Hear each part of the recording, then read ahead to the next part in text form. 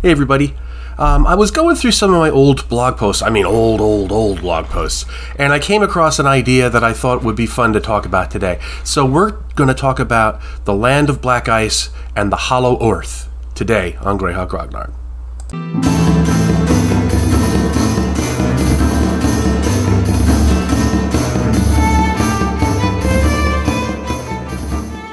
The subject I want to talk about today is the land of black ice and the possibilities that Gygax had originally considered that Oerth could be hollow. And this is an absolutely fascinating thing because it comes from real-world kind of Fortean lore, where there are rumors that there are big gaps up at the North and South Poles, and you could enter into the interior of the hollow Earth that way, and there are advanced civilizations inside, and there's an inner sun, and everything's kind of plastered against the inside of the sphere, as well as on the outside where we are. And one of the things that made me think that this is where Gygax was going with this is the description of the land of black ice in the original folio, where it says, "Those who have ventured far into the Northlands beyond the Burnial forest tell of a strange phenomenon. Instead of the normal stark white snow and translucent blue-white ice, there is an endless landscape of deep blue-black ice, topped only here and there by normal snowfall. Strange Arctic monsters prowl these fields of ebony ice, and the few humans who dwell near the place fear to enter it on account of the beasts and supposedly what lies beyond. Stranger still, they are said to tell of a warmer land beyond the ice where the sun never sets and jungles abound." That's in the original folio. It's in the guide to the world of Greyhawk. That was Gary. That was Gygax saying this.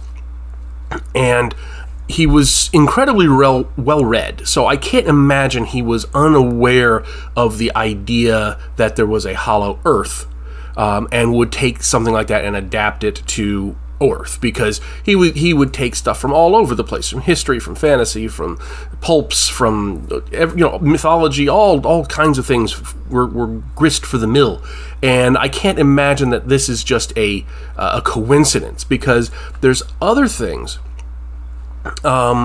where that just match that too closely. Here's a bit from the Phantom of the Poles, by William Reed. It's about a hollow Earth thing, but he's quoting an Arctic explorer from the 19th century, a Norwegian named Fridtjof Nansen. So, and he wrote the book Farthest North. So that's what's being quoted here, is the actual explorer. The dust in the polar regions, which Nansen speaks of so many times, and which was a source of such annoyance while drifting in the ocean many miles from land, comes from somewhere. It does not grow. It is a commodity without life, cannot reproduce itself, yet it is found in such great quantities that it colors the snow black.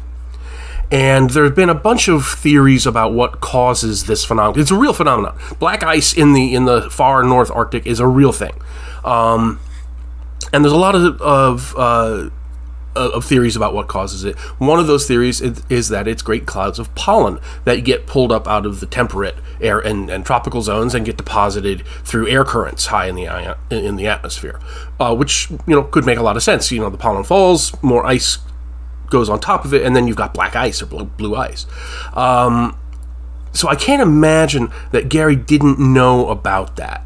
And especially when you talk about like the hollow Earth theory itself, because there you've got things. Here, let me bring this up real quick, because looking at the more Fortean, Charles Fort kind of thing, we have rumors that Admiral Richard Byrd, who, the famous Arctic explorer, who was the first man to fly over I think it was the first guy to fly over the South Pole or something like that. There are a lot of rumors that he actually flew over the pole and into the hollow Earth. And I'm obviously, it's one of those conspiracy theory kind of things. I'm not saying that it really happened. I'm saying that Gygax could have very well been aware of this theory and wanted to use it as part of his campaign. And you know, so there's this all these things about you know, his description, his theoretical descriptions of what he saw in there, and there were great cities, and he met the master of the inner earth and stuff like that, and then he was ordered to keep it quiet, and that's why years later the Navy sent a whole bunch of ships down to Antarctica to set up a research base under Byrd's direction. There's a whole lot of stuff in there. If you go online, that's a rabbit hole you can go down for a long time.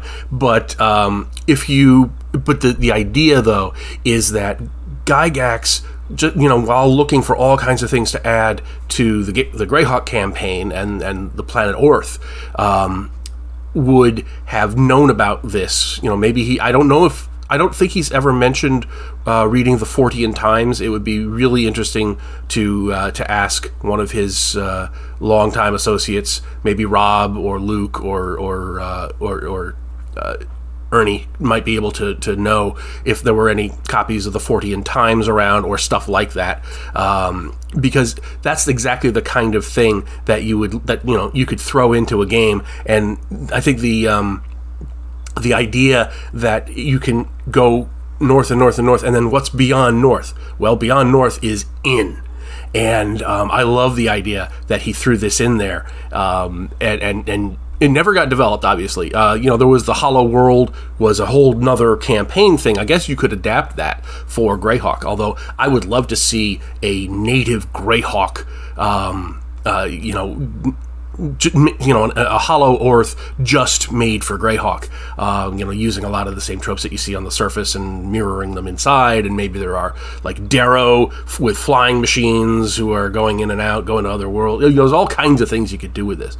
There could be passages from the surface through the Underdark to the other side, and maybe the Sunless Sea drains into the interior of the Oerth or something. There's all kinds of crazy stuff you could go with this.